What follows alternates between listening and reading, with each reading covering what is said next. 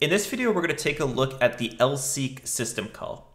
Now, the Lseek system call generally is used to move to different locations inside of an open file. And where this works best is for files that have records of a fixed size, which happens relatively frequently. You'll see it with older programming languages. Often exports from those languages are fixed in size. Or generally, if you're working with large data sets, it could be helpful to have fixed size records to be able to maneuver to particular records very quickly. In this example here, what I have a simple file that's called test.txt. And on this, I've created some fixed width records. So each of these records takes up a set amount of space. In this case, it's 1, 2, 3, 4, 5, 6, 7, 8, 9 characters total. So if I wanted to read, say, the third record out of this file specifically, what I would have to do normally is I would have to read, up until that third record and then read that third record. But with Lseek, what we could do is we can actually move ourselves to the third record, read it, and then be done. So it's a quicker way of being able to get to a particular set of data inside of a file. Now, the way that Lseek generally works is it takes in 3 arguments. It takes in a file descriptor, which we know we already have from that idea of opening a file. It takes in an offset, so the amount that we want to offset from the location that we specify. And then we have whence. Whence is basically just a word that's indicating where we're offsetting from. So there's 3 different options for whence. We can do a seek set, seek cur, or seek end. Seek set is going to offset by a particular amount of bytes from the start of the file. Seek cur is going to offset from the current location. And then seek end is going to offset from the end of the file itself. So those are the 3 ways that we can work with this particular system call. So let's take a look at an example of this. What I'm going to do is I'm going to start by opening up my file. So I'm going to say int fd equals open. And what I'm going to do is I'm going to open up the argv like we did before. So argv at 1.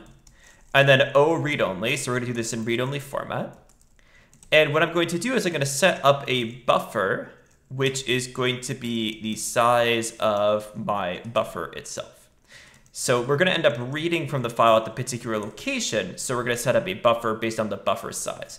Now, the buffer size of what I want needs to match closer to the actual record that we're reading. Just that way, we're only getting the data that we need in the buffer, and the buffer isn't larger than it needs to be. So in this case, what I'm going to do is I'm going to make the buffer just big enough to fit the record that I'm trying to get, plus 1 line at the end to be able to add in, say, a null terminator. So what that's going to give us is going to give us 10 as a result, since the record is 9 characters, and then we have 1 slot that's available for the null terminator at the end. So what we're going to do is we're going to open up the file, and then we're going to say, well, if the file descriptor is not equal to -1, right? So if it doesn't equal -1, then what I'm going to do is I'm going to try to seek forward. Now, the seek, or the Lseek system call, actually returns a value. So it actually returns back the amount of offset that occurred. So we can use that to determine, how much the offset actually occurred by. And generally what we'll see with this offset is that it will return back -1 if there's some sort of problem with doing the actual offset itself. And we can see that here in the return value. So -1 is returned if an error does occur. Otherwise, it gives us the amount of offset. So what we could do is we could say seek equals Lseek. I give it the file descriptor. And then the size of what I want to get is going to be equivalent to, if I take the buffer size -1, that gives me 9, which would be a single record. And then what I could do is if I want to get to the third record, I need to take that and multiply it by the number of records that I want to skip by. So if I want to skip, 1 record, it would just be buffer size -1. If I want to skip 2 records, I'd multiply it by 2.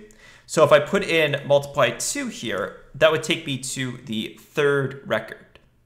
And then where do I want to offset from? Well, I want to offset from the start of the file. So in this case, that would be my first offset option, which would be seek set. So it'd be seek _set, like this.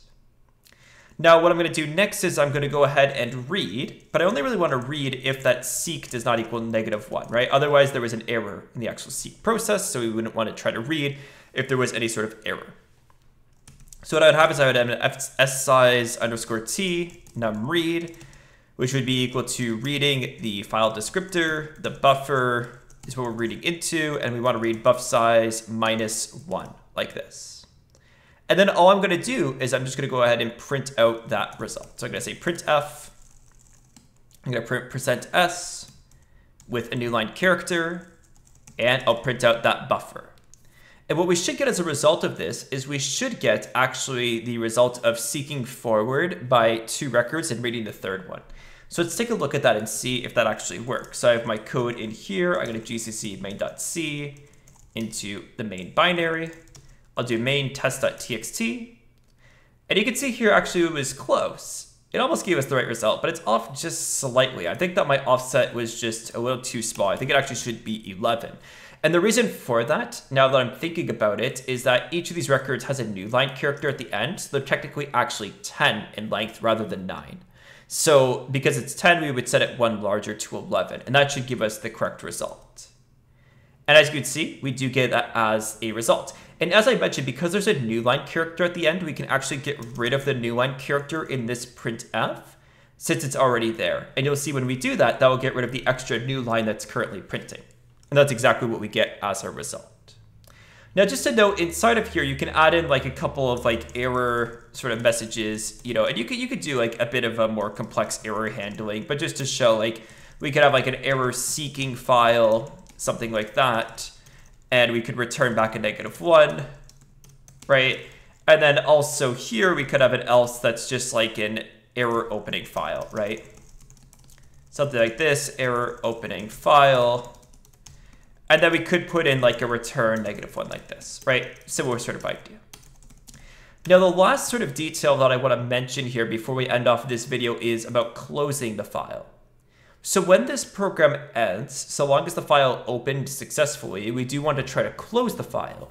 Now, closing the file will free up that file resource so that it's not taking up unnecessary memory.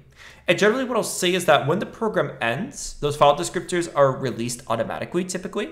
The only reason why we usually want to do this is just to have good resource management practices. If that file was being used in a larger program and the program continued to run after the file was no longer needed, we would want to close it just to free up some memory space for us to continue running.